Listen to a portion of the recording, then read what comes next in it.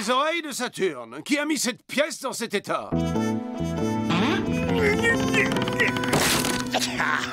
Gorgious, démontes-tu cette maison afin de la ramener chez nous ou simplement pour te montrer désagréable et incohérent? J'attaque ma 3e leçon de kung-fu par correspondance. Tiens donc, tu fais du kung-fu, toi? Tu sais même pas repasser un kimono. Attends, regarde plutôt le coup mortel que je vais infliger à cette planche. Le facteur va m'apporter la leçon manquante.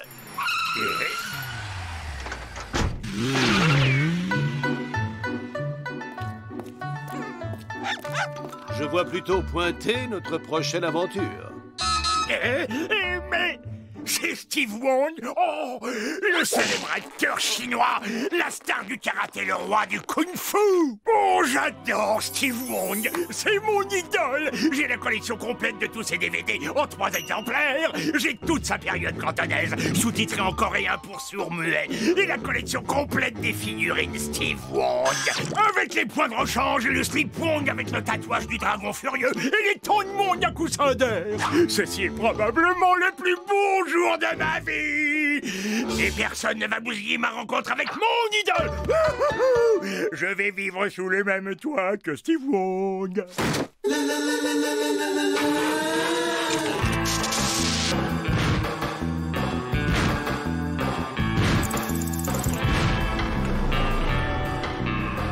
Nous y voici, Kiki. C'est très moche, mais très loin des fureurs du show business. Bien, cela change de Hong Kong. Ce silence fait presque peur. Au moins, personne ne viendra nous déranger ici. Allô? Allô?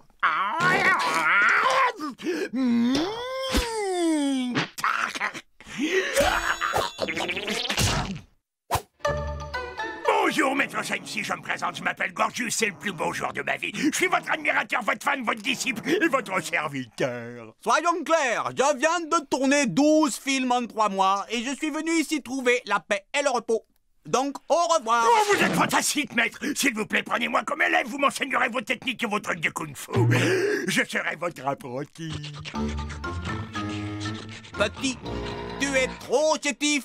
Il y a assez de puissance dans ce petit doigt pour tirer un train express. Super.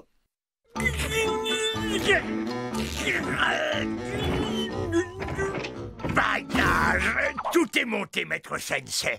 On peut s'entraîner maintenant. D'abord défais les valises, blanchis mes kimonos, fais briller mes Oscars et change la transmission de ma limousine. Et sors le chien. Bien, maître. Alors, il va nous faire un gros pipi, le petit Kiki.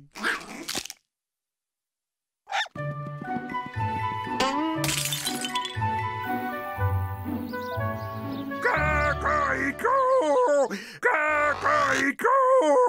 Votre disciple est prêt, maître Sensei, prêt à recevoir votre enseignement. Maître Sensei, regardez-moi, regardez-moi, je m'entraîne au nunchaku.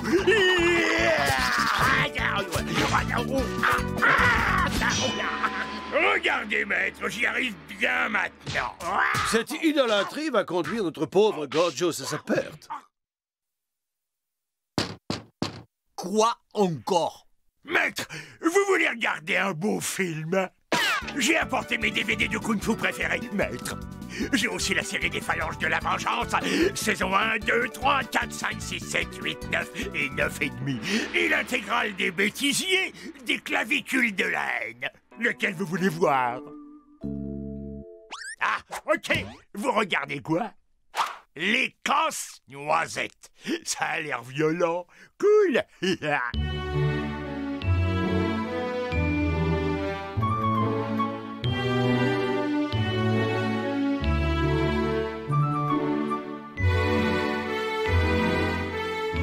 C'est quand la baston?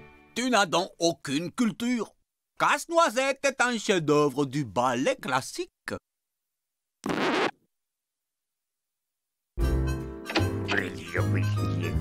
Et si on demandait à Jackie Chan de venir le mettre à la porte? Ce sera trop tard, Bud. Jackie Chan est overbooké jusqu'en 2157. Oh, et si on retapissait sa chambre avec de la dentelle rose? Ça devrait le faire fuir, non? Tu plaisantes, il aime la danse. Il va sûrement adorer. Hein? Il aime la danse. Oh, pour une fois qu'une personne raffinée vit sous ce toit.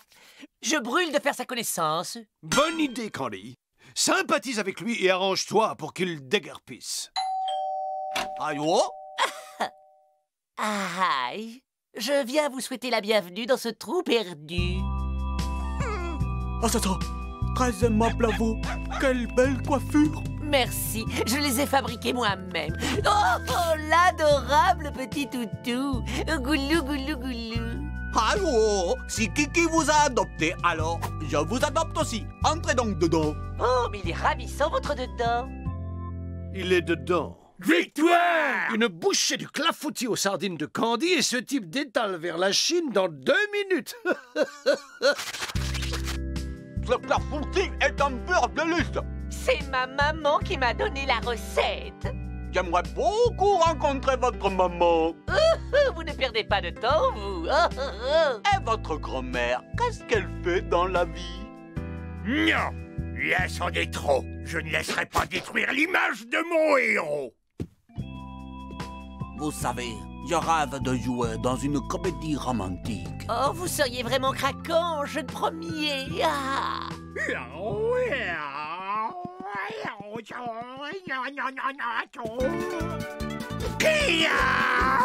Ouh, maître, c'est l'heure de notre entraînement. Ce jeune disciple me colle depuis mon arrivée. Eh bien, Steve, il pourrait par exemple se rendre utile en allant nous préparer 2 tasses de thé au jasmin. Bonne idée. Et apporte aussi les cookies au tofu. Et ne les mange pas tous, petit scarabée.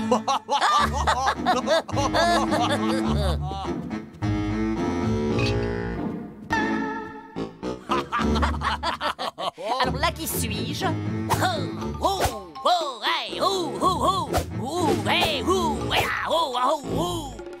Le méchant dans Casse-Noisette. Eh, tu le fais bien, c'est marrant. C'est qui que t'imites? Un nouvel art martial, le Kung Mu.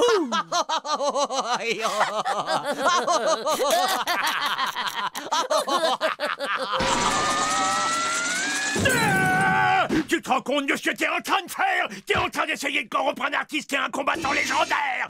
Non, mais tu peux me dire à quoi tu joues là avec ta perruque en acrylique et tes manières de geisha hydrocéphale? Tu veux lui ramollir les muscles ou quoi? Stop! Candy n'y est pour rien. La vérité, c'est que je déteste la violence. Je hais le kung-fu. Je sais même pas comment ça marche. Je suis un misérable imposteur. J'avais une doublure pour toutes les scènes de combat. Mais maintenant, il m'a quitté. Oh, Stevie, ne pleure pas, Candy est là. Et voilà le résultat. Je suppose que tu es fier de toi maintenant. Vous êtes pathétique. Et je dis, ça suffit, vous deux. Tu arrêtes de pleurnicher, tu mouches tes narines et tu retournes tourner des films de kung-fu parce que c'est ça qui me plaît le plus. Et s'il y a besoin d'une doublure, ce sera moi. D'accord. Mon équipe sera là à 5 h demain matin. Youhou! Et vive ma nouvelle doublure. Oh non, une équipe de cinéma va venir ici pour tourner un film. Ouais. Bud, il faut faire quelque chose. Oui, vite, on commande des pizzas. Et pas d'anchois à l'intérieur, que des olives dedans.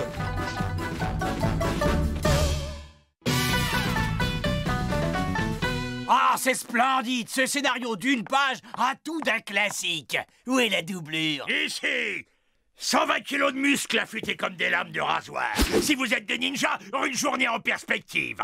Ok,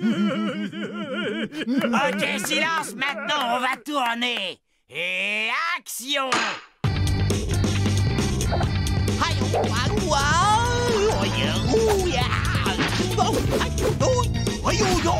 Coupez, doublure!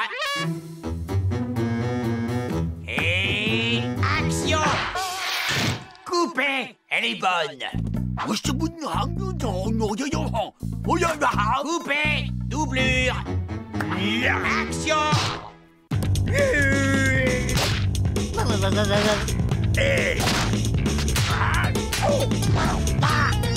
Coupez! Raccord maquillage pour la doublure. Maître, comment je me ressors? Action! Coupez! Doublure! Action! Attention! Non! Doublure!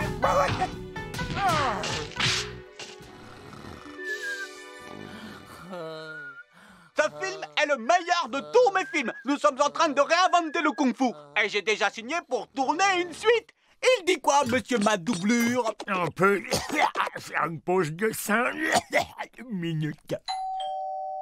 Oui. Qui est là? C'est Phil! C'est ma doublure! J'ai honte. Sauras-tu jamais me pardonner d'être parti? Oh, ma doublure est de retour! Hollywood nous attend, Steve. J'ai une super idée pour le début d'une suite. C'est qui ça? Bah, c'est rien, c'est juste des gens. Allons-y. Je n'ai pas pris d'oignon depuis une éternité. Arrivederci!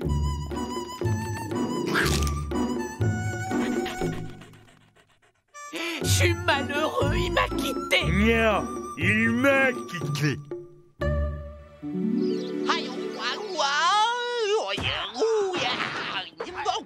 Cool, ce film de Steve Wong déménage un max. Et on a vraiment du mal à imaginer qu'il utilise une doublure. Mon kung-fu est plus fort que ton kung-fu. Bien essayé, petit nem. Qu'est-ce qu'il y a de drôle? Ignore ces sauvages, Gorgious, et drapons-nous dans notre dignité.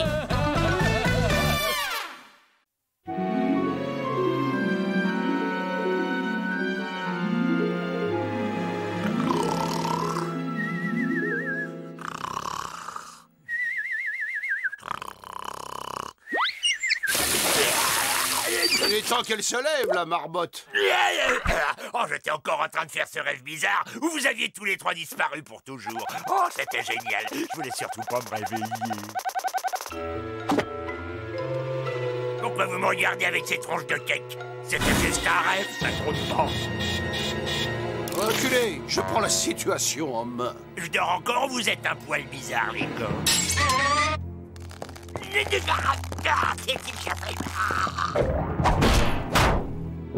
Je suis désolé, Gorgious, mais tant que je n'aurai pas identifié le virus dont tu es atteint, tu vas devoir rester en quarantaine. Virus, quarantaine? Mais qu'est-ce que tu racontes? Tu délires, je suis pas malade, j'ai une santé en béton. Mais qu'est-ce qu'il y a? Ah, c'est ça. Ah, c'est juste un gros point noir. Merci.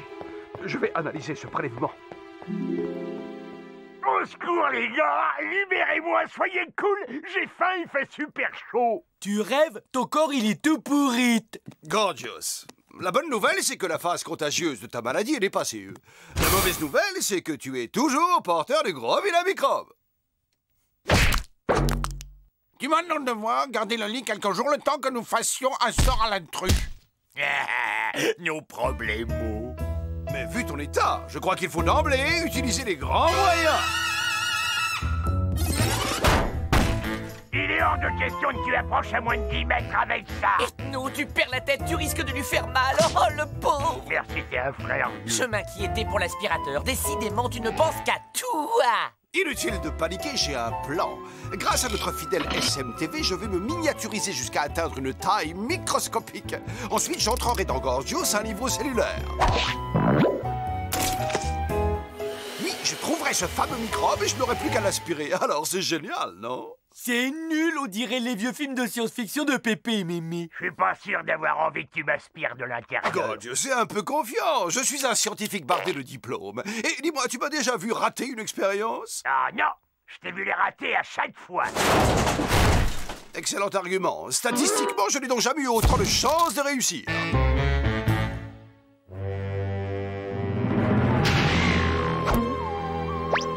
3, 2, 1 et go!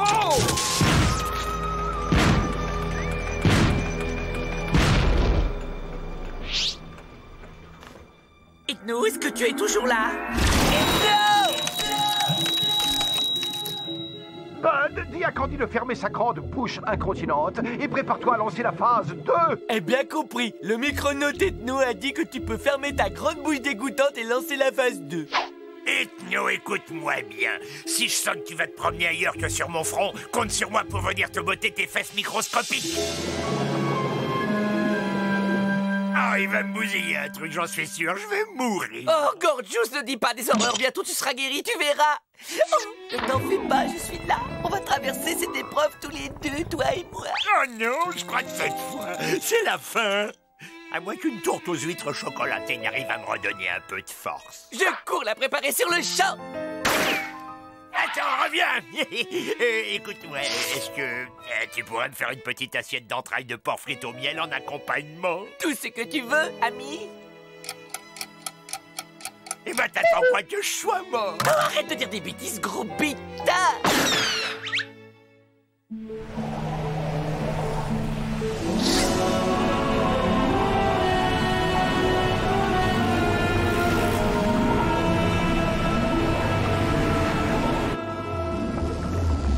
Pardonnez-moi, monsieur, je suis à la recherche d'un certain microbe, Microbius. Sauriez-vous s'il aurait par hasard élu domicile dans les environs?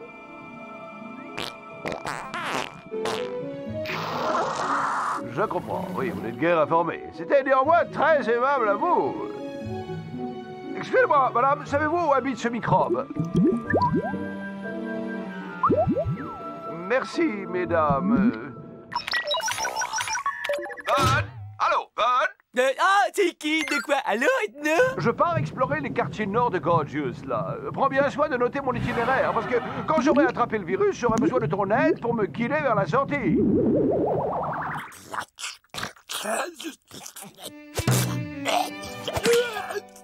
Tu veux que je te fasse un petit gommage relaxant au navet?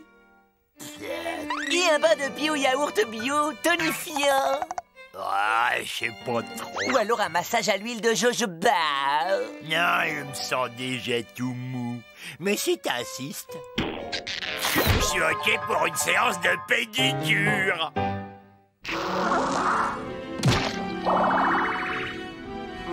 Je comprends pourquoi cette zone est si mal desservie par les transports en commun. Bonjour les enfants, est-ce que vous savez où je peux trouver ce garçon-là sur la photo? Les parents ont dû leur conseiller de ne pas parler aux étrangers.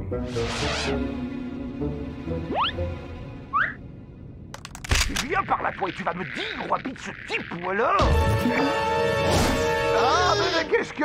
Oh, yo, mon frère, je demandais juste mon chemin à ton petit frangin.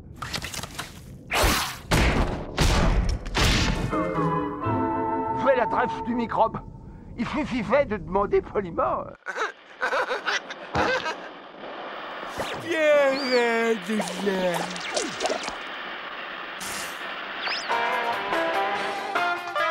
Oh ouais, ça pue, ça dort.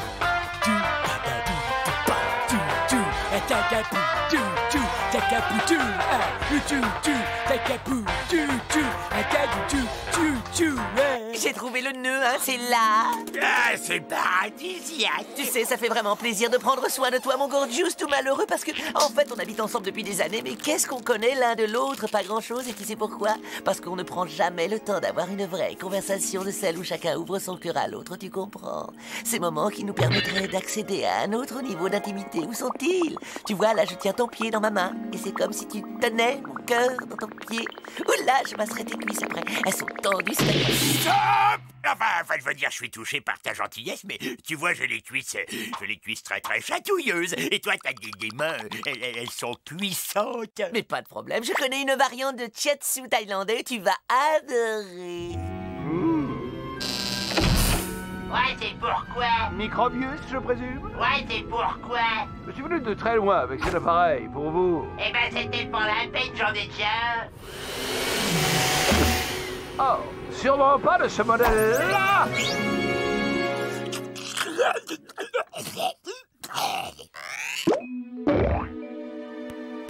Ça y est, Bud. Mission accomplie. Indique-moi comment sortir d'ici, s'il te plaît. Bud? Allô, Bud? Tu m'entends? Bud, tu m'envoies les instructions tout de suite. Bud? Gorgious. Ça va un peu mieux. T'as besoin de rien. Tu veux que je te lave avant que tu ailles faire un gros dodo? Non, mais je t'ai préparé une liste de courses à faire pour demain. Alors bonne nuit, faites de bons rêves. Tu es fou de te donner tout ce mal dans ton état. Bud, réponds-moi pour l'amour des Sigma. J'ai bien peur de m'être égaré. Allô? Allô? Est-ce que c'est la bonne direction, moi?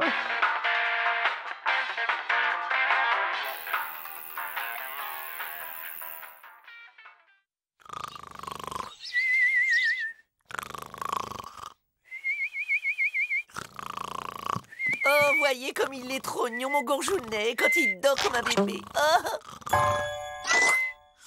Oh, je vois.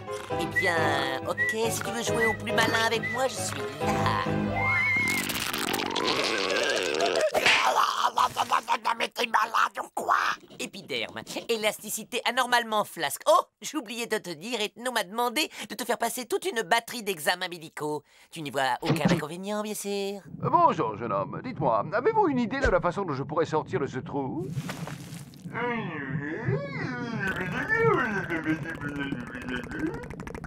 Je sens que j'ai pas fini de m'amuser. Encore un peu de patience, plus que 20 petites minutes et on arrête.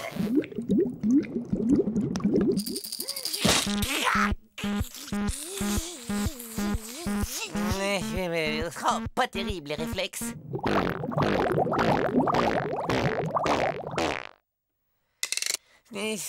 Pas de réponse ni de réaction au test de Gwingladada. D'accord, alors nous allons passer au test d'épilation par les fourmis, pour lequel je vais devoir enduire ton corps de miel. Hé, là debout sur la commode est la doublure de Brad Pitt. Ah, c'est un miracle, merci Brad. Je suis plus malade. Arrête de te fiche de moi. Je sais parfaitement que tu es guéri depuis longtemps.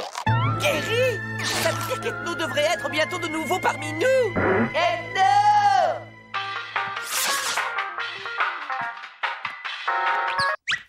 Hey, c'est pas des façons de me débrancher le groove. Allô, Etno, ici l'extérieur de Gorgious. Tu te trouves actuellement quelque part dans ces régions nasales. Prépare-toi, nous allons te faire sortir immédiatement.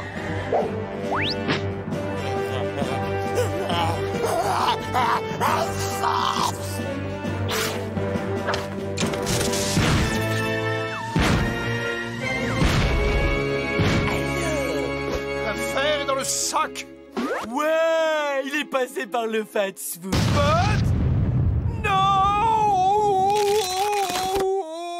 C'est quoi ça? Ça ressemble à aucun hamburger que je connais. Merci pour le voyage et je crois que je vais sacrément prendre du bon temps par ici.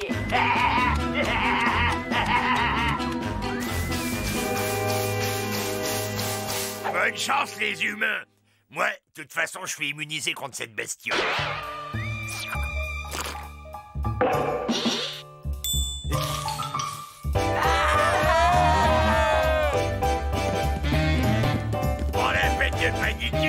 Je suis là, je prends la situation en main. Et vous en faites pas, c'est juste un petit peu douloureux, quoi.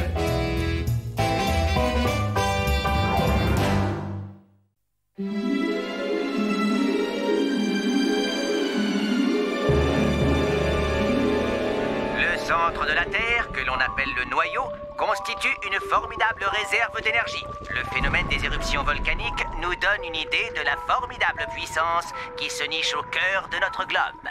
Vous avez vu ça? C'est clair, il faut nous procurer l'énergie de ce noyau pour propulser notre fusée.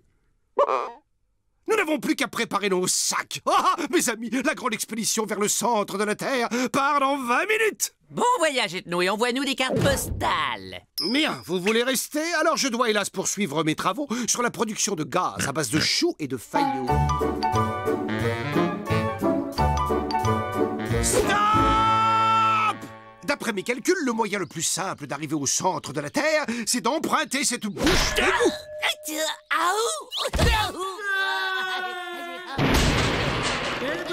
C'est pas si trop profond. Mais si par hasard tu te lances de faire le clown, fais-nous signe, on envisagera de démarrer notre expédition. L'égout et les couleurs. Waouh! Pour sûr que c'est comme un vrai tunnel de l'angoisse, comme dans les films de gens enterrés vivants. Ah, voulez-vous que les léos chantent? Non!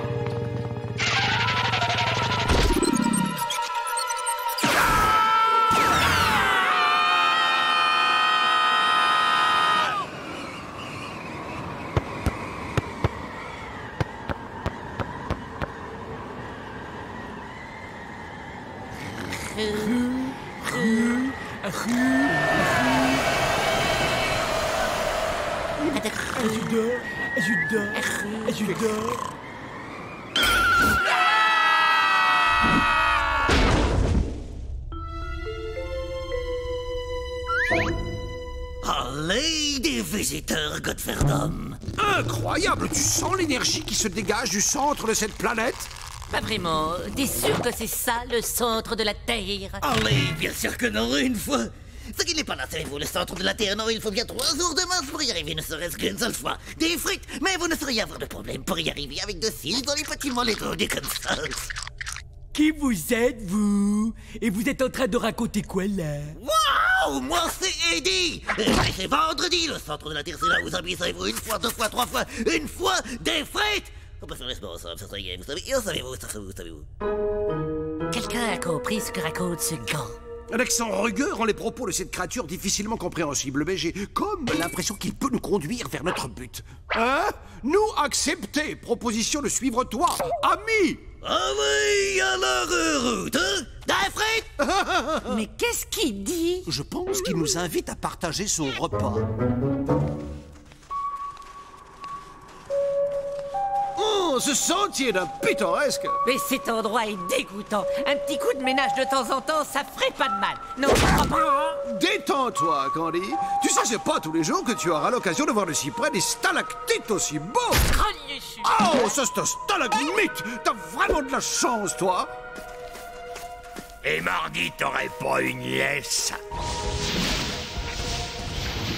Dites voir, comment est-ce que ça se passe là-haut à la surface? Sur le plancher des moules une fois. Ça fait un moment que je ne suis pas monté voir une gueuse, moi, savez-vous? Vous avez parfaitement raison. Le fromage est meilleur quand il est servi bien saignant.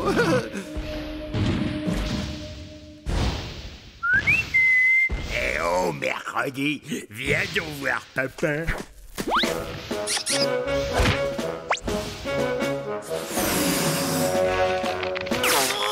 Allez, toi, c'est vendredi, ça c'est pas un mannequin de pizza en peluche. La petite tête à faire de l'air en famille, et ce n'est pas très plaisant, non, d'un Waterside.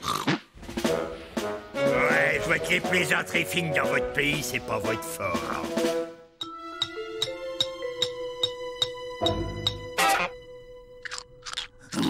Dites voir, c'est un sacré beau mollet que vous avez au bout de votre jambe une fois. Grande Fernand, il est plutôt susceptible, votre ami, hein? Je trouverais peu que vous autres, vous avez un peu une drôle d'allure, non? C'est la couche d'ozone. Tous les terriens sont comme nous, maintenant. Et voilà la spécialité du noyau, les grosses grasses frites molles sans moule. Nous sommes trop fatigués pour apprécier ce ragoût. Hélas, retentez votre chance au petit déjeuner. Ils ont tort de ne pas manger, sais-tu, parce qu'avec ce qui les attend, il vaudrait mieux prendre des forces.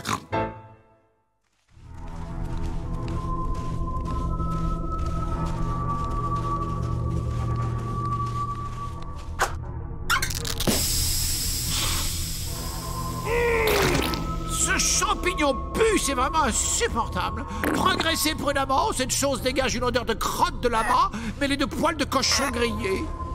Tu disais quoi? Que ça pue. C'est pas grave. Je commence à en avoir marre, moi, de cette interminable randonnée. Quoi? Eh ben, entre toi et l'autre cinglé, on est vraiment gâtés niveau...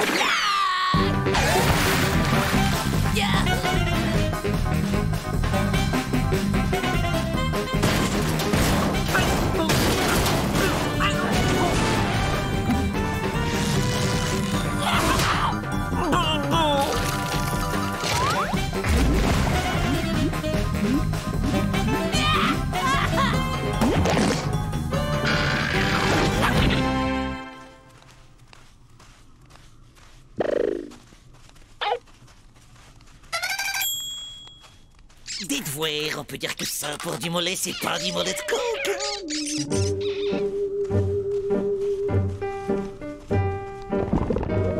Ouais, il serait grand temps que je trouve quelque chose à me mettre sous la dent, moi.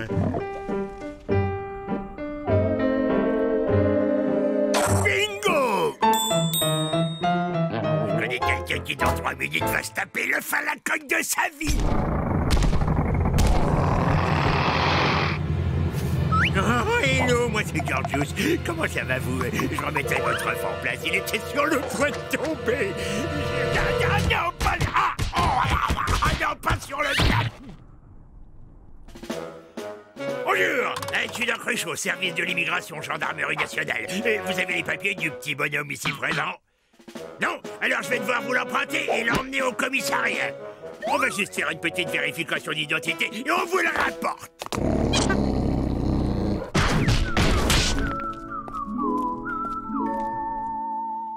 Bonjour, je suis Gorgious, les plus grandes fameuses magiciennes.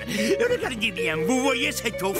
Et au couche pocus, abracadabra, il n'est plus là, c'est incroyable.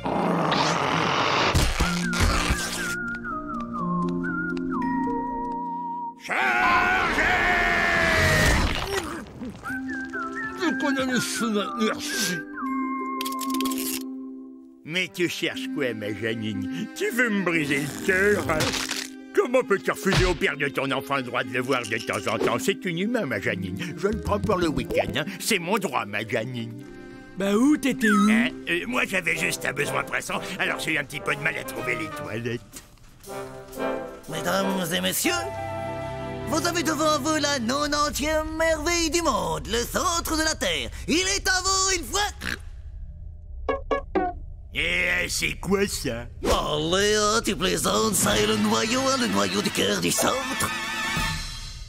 On dirait une vieille patate. C'est très décevant. Mais il y a une frite. C'est depuis la grande inondation que c'est comme ça, sais-tu, Ali? Ils ont réparé la fuite, mais le cœur il est fissu, hein, sais-tu? Mais si ça, c'est le noyau, alors quelle est la source d'énergie de cette planète? Mais c'est l'édit, sais-tu, c'est mon boulot. Ça fait 40 ans que c'est moi qui pédale, vieux. Et je suis bien content qu'on vous ait envoyé pour venir pédaler à ma place. Quoi? Mais c'est pas du tout pour ça qu'on est là. Ouh, mais ne vous en faites pas. Ça est très facile. Ouais, bah tu vas en reprendre pour 40 ans, l'ami, parce qu'on n'a aucune intention de pédaler, nous. Allez, mais c'est pas très grave, parce que vendredi va vous aider à y prendre goût. Ah ouais? Tu parles de cette ridicule boule de poil? C'est moi qui tiens le guidon, allez, c'est moi qui tiens le guidon. C'est bon, on fait ce qu'on peut, on est à court d'entraînement, figure-toi. Compte faire d'homme, en route vers la surface des moules et des frites. Note la zoute, me voilà. Ouais, bon voyage, à bientôt, mais on va se revoir, qu'est-ce qu'il y a, bonne? Il y a une demoiselle derrière et je crois que c'est pour toi qu'elle est venue. Oh, salut, Janine. Vilain samedi, c'est donc toi qui as enlevé notre enfant.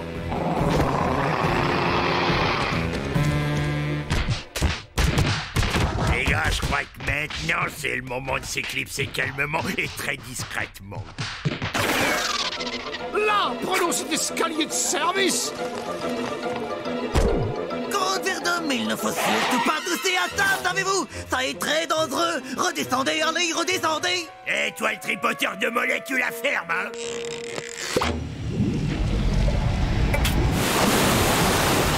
Alerte au secours, sauf qui sait, ça est le retour de la grande inondation.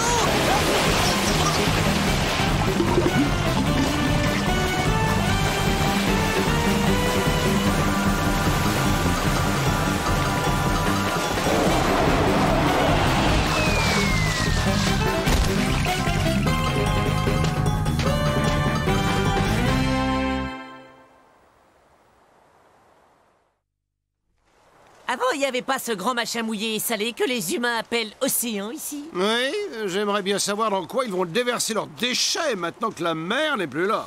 Et je vous dépose quelque part parce qu'il reste des places, hein? Ce n'est pas la porte d'à côté, savez-vous? Compte faire d'homme, 40 ans de vélo dans les cuisses et toujours vaillant, les 10 pourraient vous conduire n'importe où.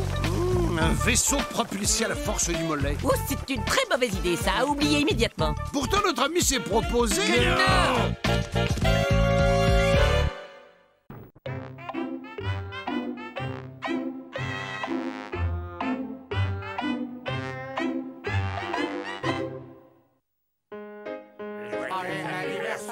Joyeux anniversaire, joyeux anniversaire. Waouh!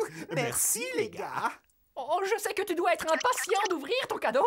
C'est de notre part à tous. Pour moi, vous êtes vraiment trop sympas les gars.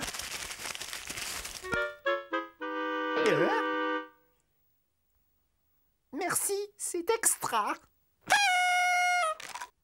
Super. Mais au fait, pourquoi fallait-il qu'on se déguise en humain? Oh, rassure-toi, Stéréo. Ce n'est qu'une partie de ton cadeau d'anniv.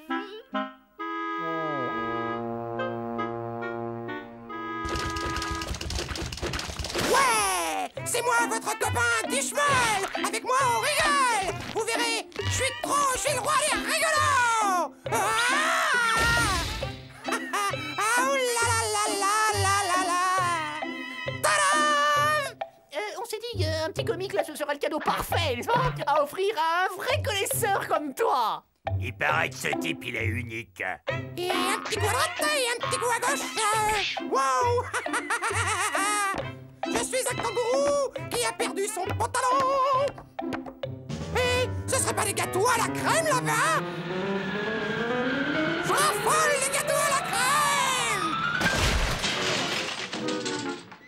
Hé les mecs, regardez! Vous me regardez, hein? Vous y êtes? Attention! Vous allez vous mettre! Le gâteau, la crème, il a bousillé. Et maintenant, regardez ceci! Mayday, Mayday! Je vais m'écraser sur une montagne de petits choux de pain de chocolat!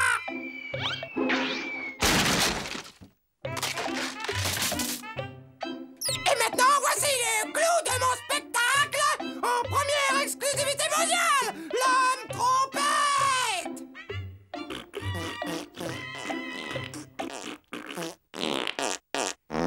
Merci de votre cadeau, c'était très bien senti.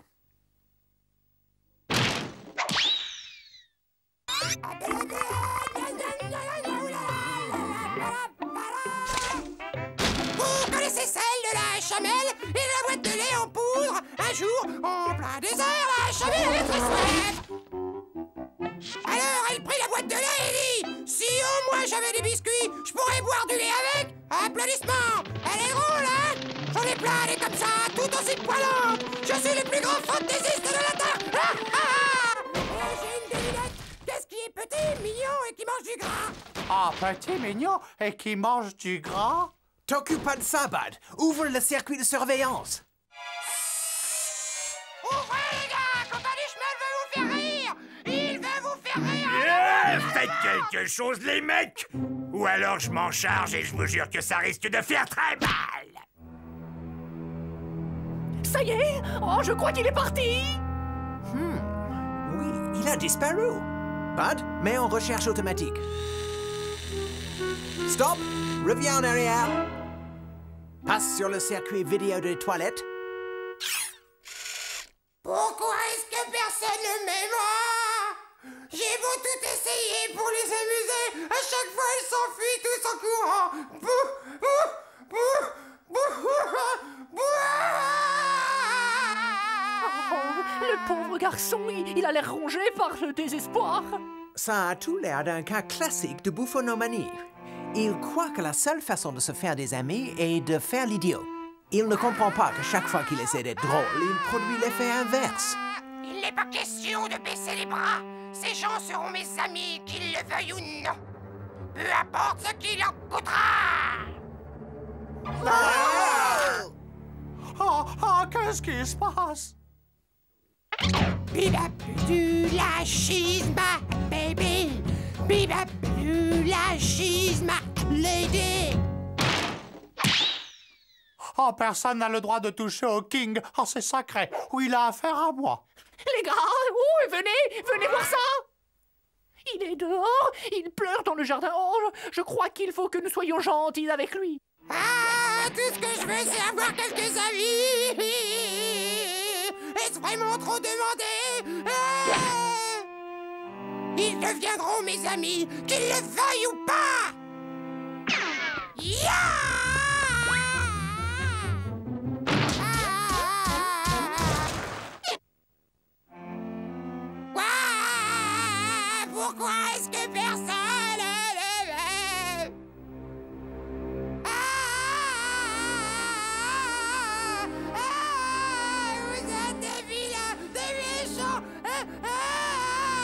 il va réveiller tout le quartier, cette espèce d'abruti. Je le dirai à la police. Vous êtes méchants avec moi.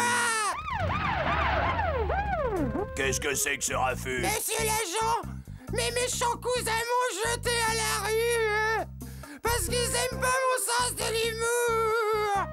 Écoutez-moi, c'est votre cousin. Faites-le rentrer chez vous. Immédiatement.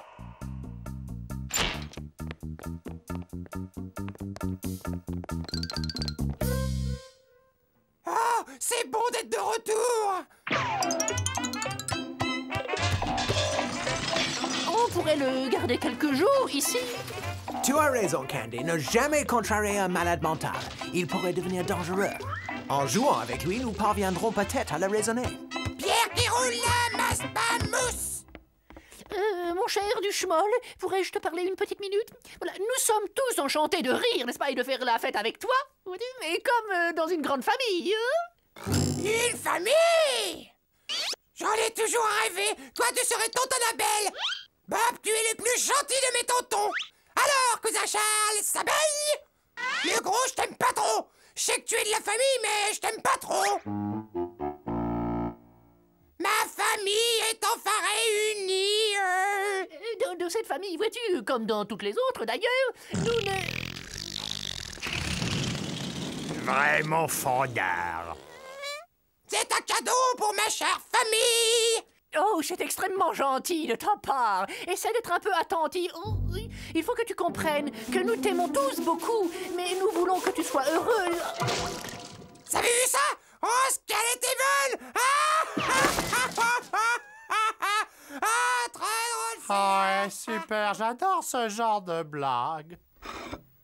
Un classique et de bon goût, la classe. Oh, fais-moi cette saleté de la bouche. J'ai acheté cette mouche adhésive exprès pour toi, cousin de mon cœur. Allez, pas de jaloux, j'en ai une pleine boîte. Des mouches pour tout le monde. Oui!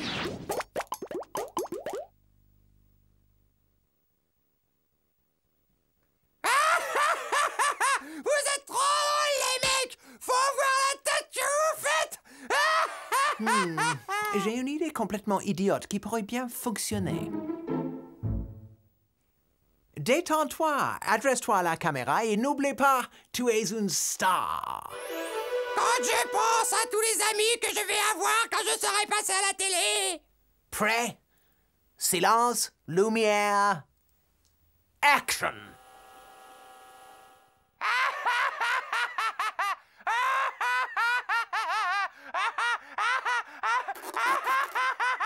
C'est impossible! Vous êtes sûr que je suis comme ça? C'est toi qui craché. Ah! Mais c'est horrible! Vous êtes sûr que je suis comme ça?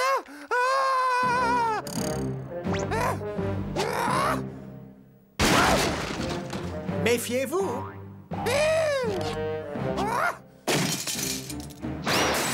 Ne surtout pas l'énerver. Il pourrait devenir très dangereux. Faites comme lui. Cassez tous les meubles que vous trouverez. Quoi, même le réfrigérateur?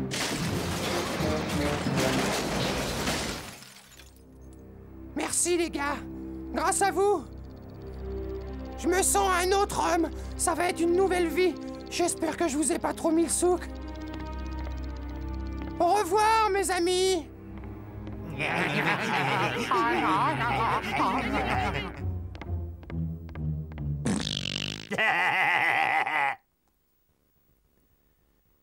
Ah, j'aurais besoin d'une tasse de café.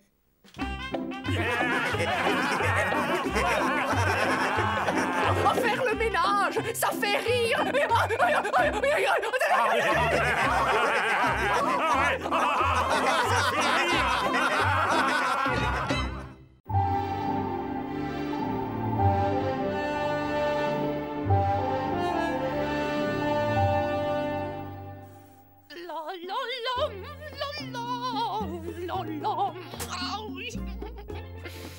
Oh, 3 heures non-stop de repassage intensif, 6 litres d'amidon et admirez un peu le résultat. Oh, magnifique!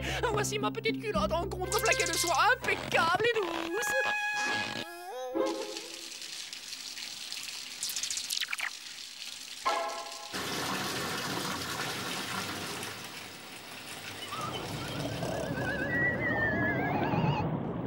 Oh, Gorgious a fermé la porte de l'intérieur. Oh, je parie qu'il est encore en train de jouer à la grosse baleine. Hey, que se passe-t-il là-dedans?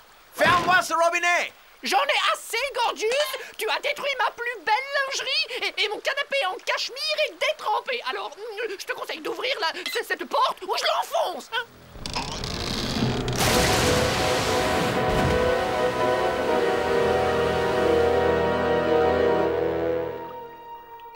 Félicitations, Gorgious! Ton petit jeu dans la baignoire a inondé toute la maison.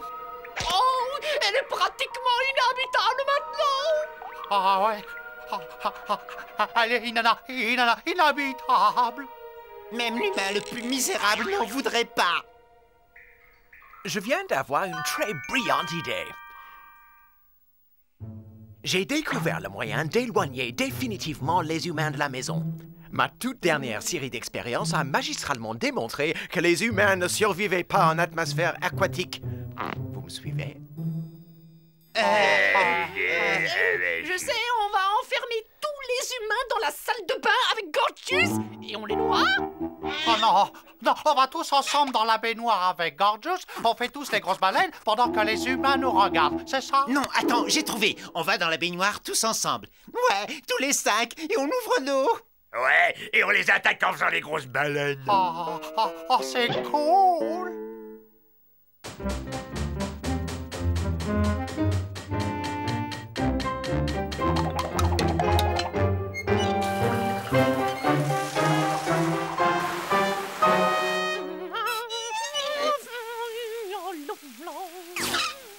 On a dit à l'intérieur, espèce de crâne de fou.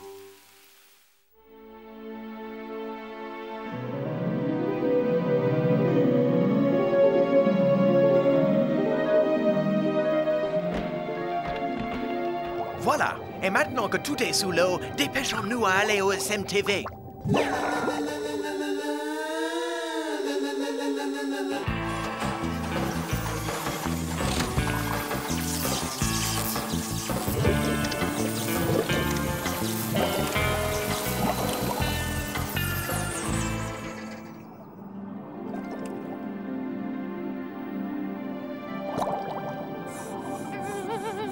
Quelle bonne idée, c'est super, regarde ça, je n'ai plus besoin de laver mes petites kilos.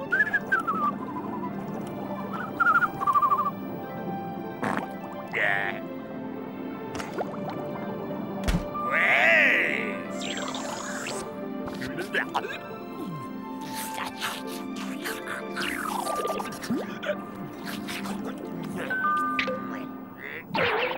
Qui est à la porte?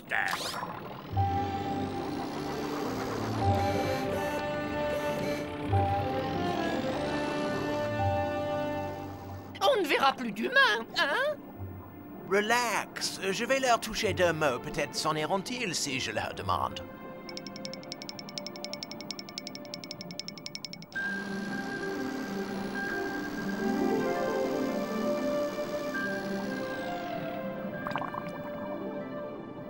Bernard, ce spécimen marin est magnifique.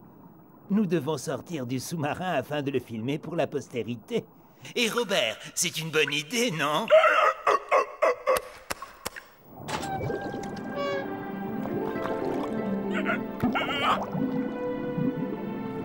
Nous allons devoir étudier cet animal de plus près. Quelle créature horrible! Quelle laideur! Elle est monstrueuse, merveilleusement monstrueuse. À présent, nous allons étudier les habitudes alimentaires de cet étrange animal. Remarquez comme cette espèce, à l'inverse des rongeurs communs, stocke la nourriture dans ses joues afin de la consommer plus tard. Cet endroit aurait étonné Darwin lui-même. C'est un véritable trésor de nouvelles formes de vie sous-marine totalement inconnues. On les capturera, on les mènera au labo, on les photographiera et on les rangera par catégorie. Ok, Robert? Oui, oui, oui.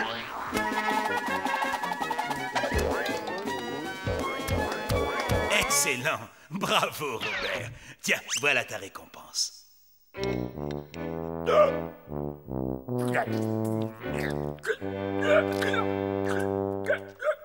Etno, je sens que ces créatures sont ici pour nous détruire. Il faut faire quelque chose. Oh ouais, il a raison. J'ai pas envie de finir en bouillabaisse. Ne vous faites aucun souci. Je crois que ces créatures sont une espèce hybride d'humains amphibies. Ils ne mangent sûrement que des petits insectes et du plancton. Ils ne nous veulent aucun mal. Ils veulent juste nous observer. Il suffit de les ignorer et ils finiront par s'en aller. Eh ben, je vais te dire une chose. Si un de ces hommes crapauds essaie de me manger, c'est moi qui le mange! Voilà le soufflet de méduse à la vase et vraiment je sens que vous allez vous régaler. Oh ouais, c'est gélatineux et gluant à souhait. J'adore quand ça colle au fond de la gorge. Ah.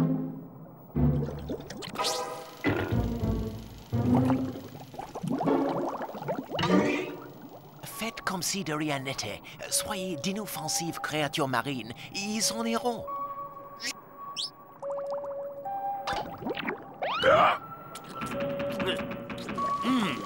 C'est fascinant.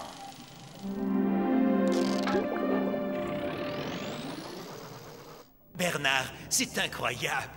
Regarde dans le grand livre de la mer. C'est la légendaire pieuvre à 2 têtes. Il faut absolument que je capture cet animal. Je serai célèbre. Je remporterai le prix Nobel des poissonniers.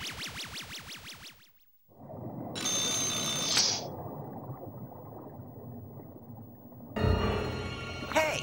Stéréo a disparu. Oh. Ils ont kidnappé Stéréo. Si nous ne faisons rien, ils vont le boulotter en friture demain midi. Peut-être pire encore, en beignet trop gras et trop cuit, sans sauce tartare, avec juste quelques frites. Quelle beauté! Il sera superbe accroché au mur de notre chambre.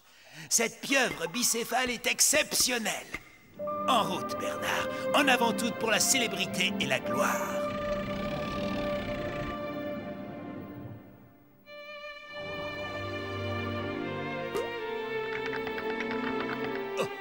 Oh, cette pauvre otarie a l'air si triste et si solitaire. Nous devons la prendre à bord.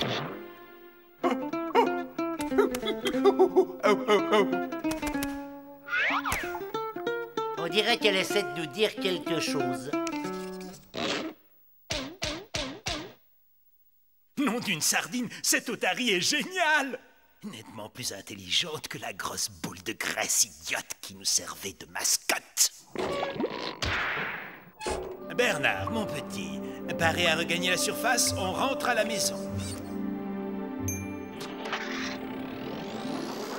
Alors c'est ça! On a trouvé une nouvelle mascotte, hein?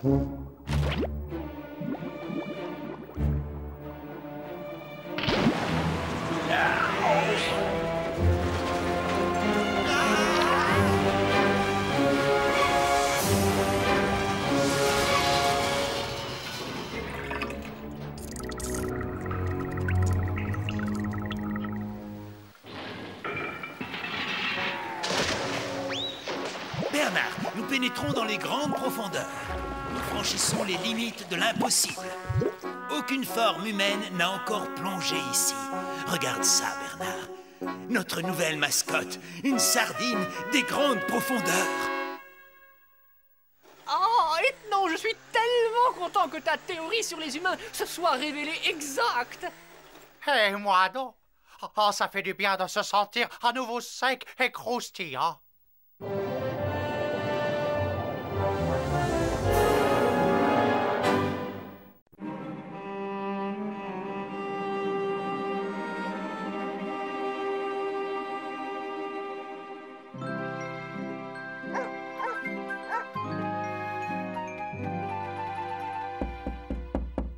Gorgious, debout là-dedans. Ton abonnement à la cuisine de grand-mère vient d'arriver.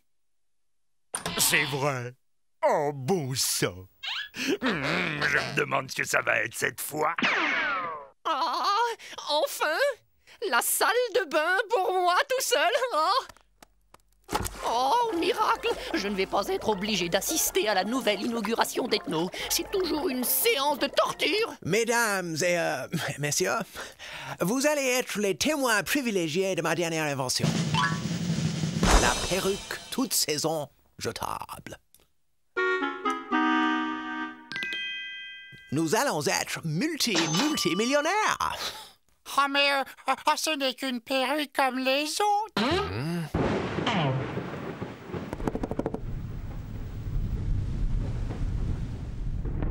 Qu'est-ce que c'est? Ça ressemble à une voiture.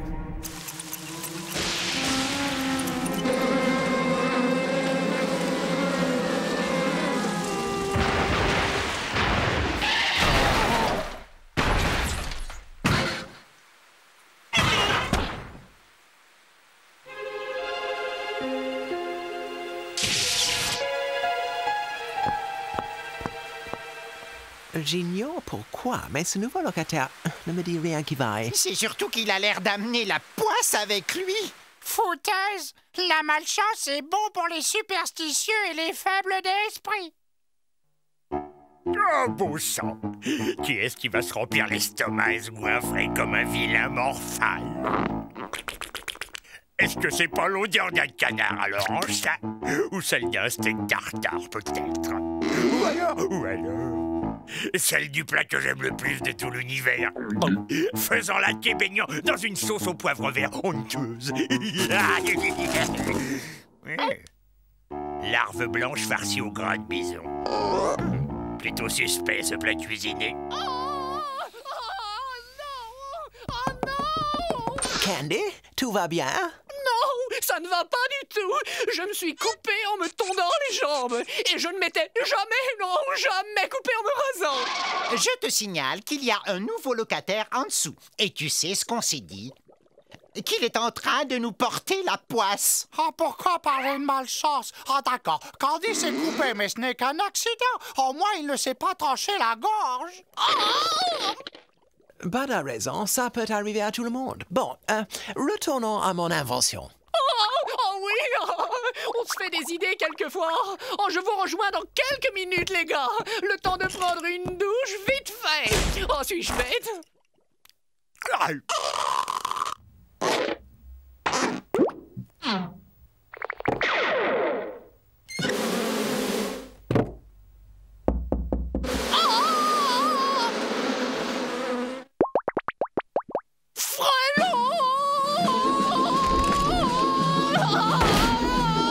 Autre avantage, on peut... Et ça, tu l'expliques comment? Non, Stéréo, il y a une explication parfaitement logique à ces événements. Peut-être pourrions-nous aller voir ce locataire de plus près.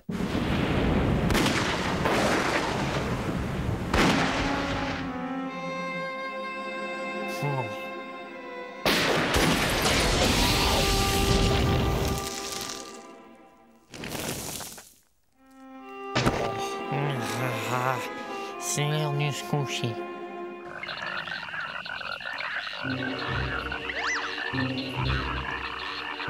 Ah, je sais qui est le type d'en dessous. C'est Cataflouts, le démon du vent mauvais, le messager du malheur. Il est venu nous détruire. Ah, je vais vous délivrer cette maison de sa présence maléfique. Ah, Grouchamaya, ah, Grouchamaya, Nexivad. Ah, vite, les gars, faites le frottage de fesses rituel. Ah, c'est notre seule chance. Ah, Candy, c'est pas possible d'être aussi superstitieux que ça. Il y a des années que je me le frotte et ça n'a jamais rendu plus chanceux. Ah non, c'est facile comme tout. Il suffit de penser positif, mon vieux. Et ta chance tournera. Découvrez. Tiens, prends un biscuit surprise.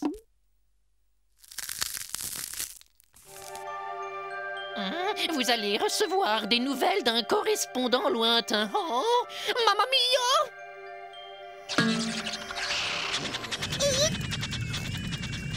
Message pour Candy Hector Caramella. Oh, fantastique! Je suis Candy Hector Caramella. Oh, merci. Allez vite, Candy. cher monsieur Serge Caramella, c'est moi. Nous avons le regret de vous faire savoir que... Oh! C'est du ministère des Finances. Il me réclame 23 années-lumière d'arriérés d'impôts. Oh! Oh!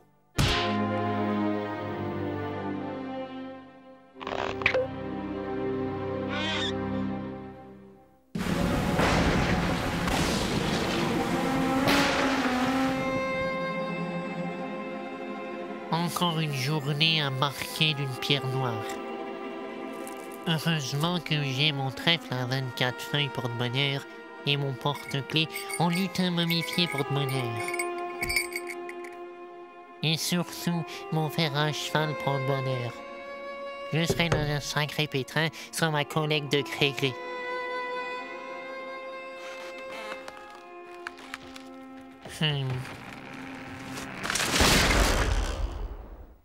Juste à l'heure prévue.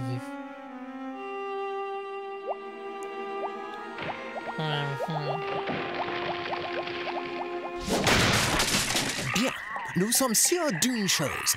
Le nouveau locataire est à l'origine de tous nos ennuis. L'un d'entre nous doit descendre et nous en débarrasser. Pas moi en tout cas. J'ai eu ma dose de malchance pour la journée. Ah non mais attendez là. Vous êtes atteint d'hystérie collective les gars.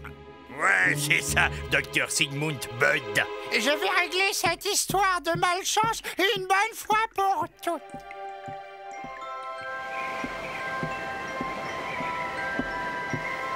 Oh, je vais aller filer un coup de main fraternelle à ce garçon.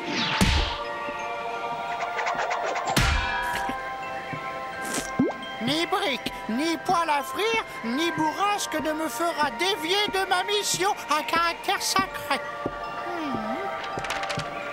Salut à toi, mon frère. Apprécies-tu l'air vivifiant qu'on respire par chez nous? Salut, étranger. J'ai toujours eu une vie orageuse. La malchance semble me poursuivre où que le vent me porte. Mais non, c'est faux, mon fils. Non, ta malchance est liée à ton état d'esprit. Tu es simplement la victime de tes profondes tendances à la superstition. Et tout est dans ta tête. Ah bon? Vous en êtes sûr? Oh, sûr et certain. Ah, si t'avais une approche plus optimiste de la vie, ta chance tournerait. Rectifie ton attitude. Concentre ton esprit sur des idées heureuses et positives. Faut sourire, enfin. Bon, d'accord. On peut toujours essayer. Ah oui, c'est ça. Je suis sûr que tu vas y arriver. Oui, vous avez raison. Tout dans l'attitude. Et la lumière fut. Alléluia, mon frère. Je me sens bien. Je suis un homme transformé. Oh, c'est un miracle, mon enfant. Tu es guéri. À partir de ce jour, j'irai de l'avant sans inhibition, afin délivré de cette servitude mentale axée sur la malchance. Encore merci pour tout. Je suis un homme neuf. En remerciement, j'aimerais vous offrir mes chaussures porte-bonheur. Ah, c'est pour moi. Ah, je suis profondément touché.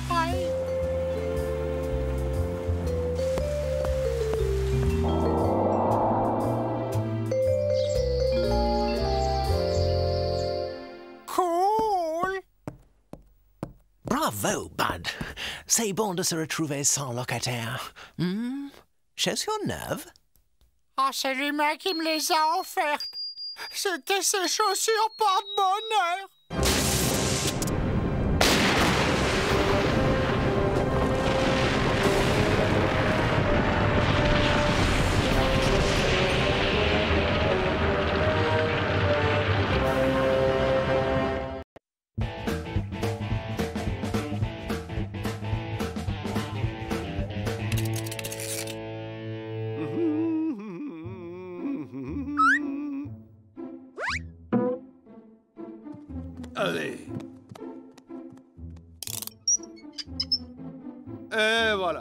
boulon numéro 197 283 710 est en place. Un chiffre à multiplier par 20 pour avoir le nombre de tours de tournevis. Je ne suis pas sûr qu'il s'envole, mais zèbre, ça c'est de la fusée. Oh, mais que vois-je sur la table? Aurais-je oublié un boulon? Oh non, je sais, ce boulon était destiné à fixer le pot d'échappement. Pourquoi dès qu'on construit quelque chose, y a-t-il toujours une pièce manquante? Et voilà comment un pot a raison de génie. Je suis épuisé, moi, et tous les magasins sont fermés. Oh bah, comme on dit, demain, il fera jour.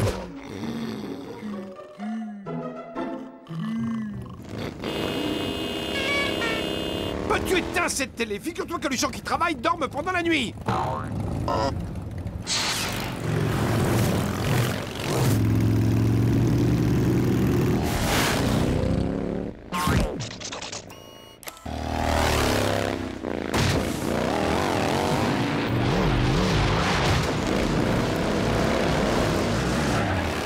Waouh! Des vrais bikers! C'est top! Excuse-moi, Bud, mais là, je t'arrête tout de suite. Je vois pas ce qu'il y a de top chez des gros types sur des petites motos aux cheveux gras et habillés en cuir et tatoués avec des grosses bagues aux doigts.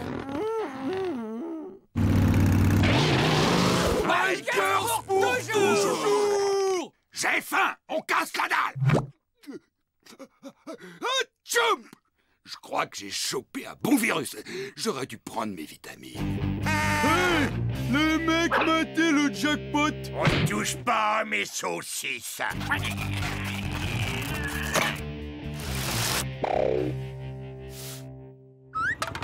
C'est assez chaud. Tu veux que je libère les feux de l'enfer?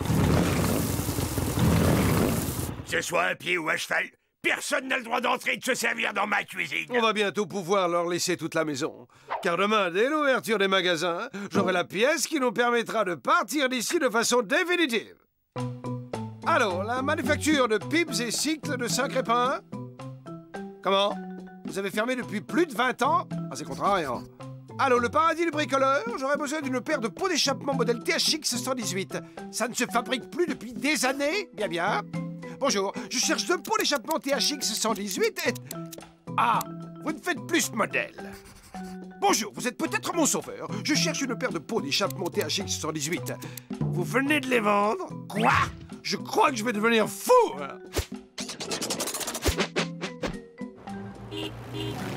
Ça suffit, tu ne vois donc pas que j'ai du boulot. Éteins-moi cette télé. C'est pas moi, c'est les motos des bikers.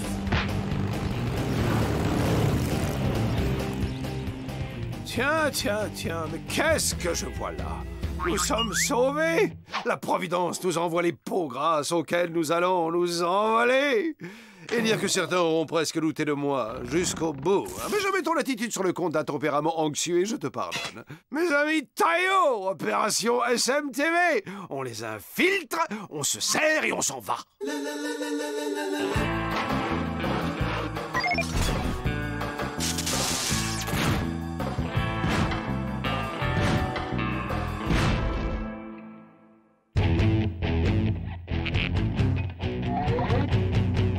Ok, les gars, soyez sauvages.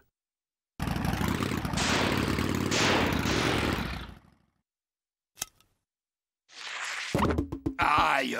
J'espère que t'es sûr de ton traitement. La seule chose dont je suis sûr, c'est que c'est le moins cher. Et puis ça marche aussi contre le mal de crâne.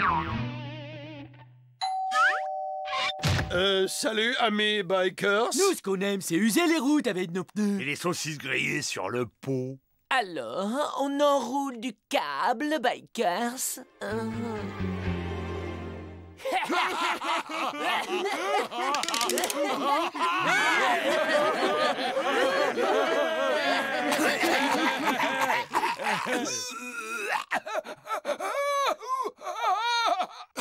Doudou, Jack, respire fort et calme-toi. Dégagez et allez au square avec vos patins à roulettes. Je crois que j'ai le médicament dont votre ami Jack a besoin.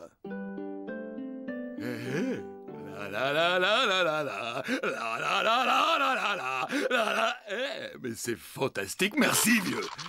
Je me sens comme Kerry. Oh. C'est naturel, où est-on si on ne s'entraînait plus entre motards? Manzette, ce sont le sacré pour l'échappement que vous avez monté sur vos motos. Et oui, je me demandais si cette moto pourrait s'en passer parce que nous avons...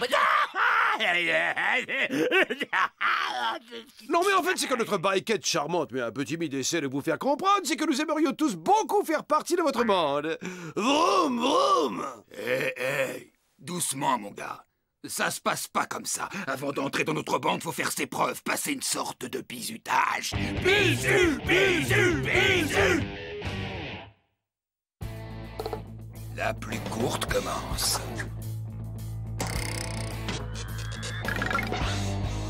J'en ai une, j'ai réussi. Cette paille est vraiment très élégante. C'est du cèdre, je crois. Cédrus deodarum. Même pour des bikers, ces types sont bizarres. Je me demande bien d'où ils sortent. T'as tiré la plus petite, tu vas me prendre au bras de fer. Allez, amène-toi. Ce type-là, c'est pas le genre à refuser un défi. Hein. Tu fais durer la partie pour que j'ai le temps de démonter leur tuyau d'échappement. C'est notre champion, vous avez intérêt à être en forme parce qu'elle a pas le pas dans la poche, la bête. Ok, on part à 3. Et 1, 2, 3. Bikers pour toujours. Yeah. Désolé, j'ai laissé tomber mon cure-dent de voyage. Amour, toujours. Deuxième épreuve. Billard, on joue en 6 trous, 8 boules et freestyle. À quel tour? Hey, je compte sur toi pour retenir son attention et moi je bricole les motos. Oh, moi je peux faire cette épreuve.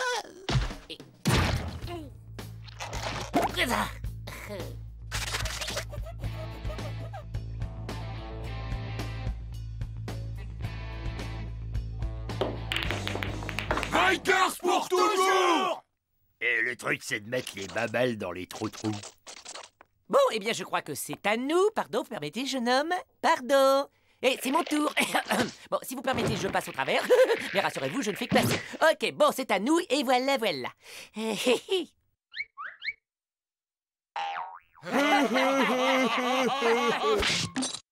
Quel maladroit, je vous ai décoiffé. Oh, le joli œil que vous avez là.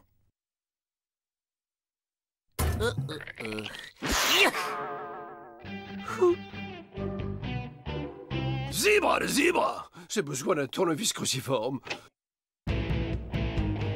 Chewing gum. Il était assez collé sur le carrelage d'ici.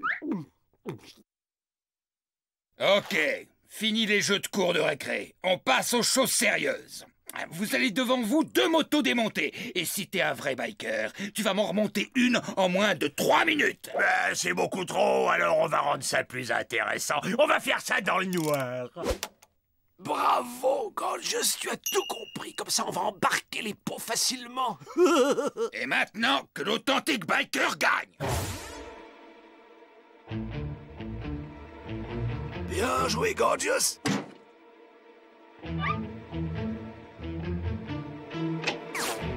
Où tu crois que t'emmènes ça? Mais Gorgious, j'ai besoin de ces pièces pour la fusée. Ouais, l'abandon ta fusée. Tu veux surtout que je passe pour un gros loser chez les motards. Et 3, 2, 1, demi, fini. On a gagné, c'est nous qu'on a gagné. Pas mal. Et ça vous donne le droit d'essayer la sphère de la mort. Sphère de la mort.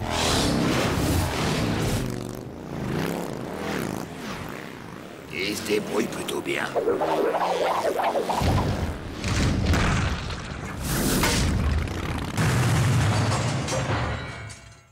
Sphère de la mort. Biker, toujours. Ok les gars, ça c'est la piste, je la fais en prom, et vous vous lancez après. Si vous la terminez, vous avez peut-être une chance de faire partie des tueurs de bitume.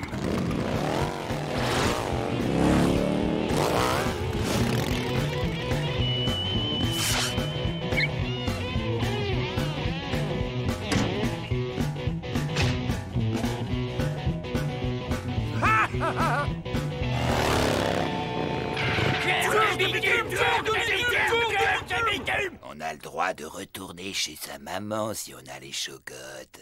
4, 4, 4, 4, 4, 4. n'est pas des dégonflés, nous. Ah, je vois rien.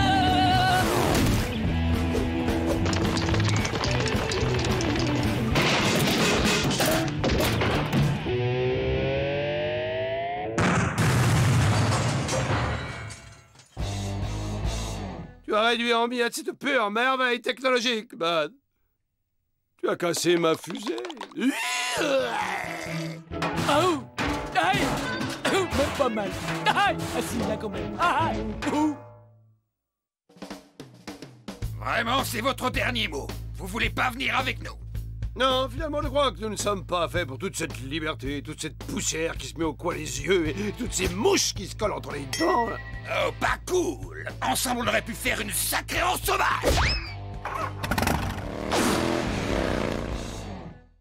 Eh, moi j'aime bien avoir des mouches dans les dents. Je sais! En fait, toute cette histoire m'a donné l'idée d'un nouveau moteur dont nous possédons déjà la base dans la maison. Candy, va me chercher l'aspirateur. Bud, tu viens avec moi. Nous avons du pain sur la planche, mes amis. Et où on va? Je vois rien du tout. Oh, je me cognais le doigt du pied.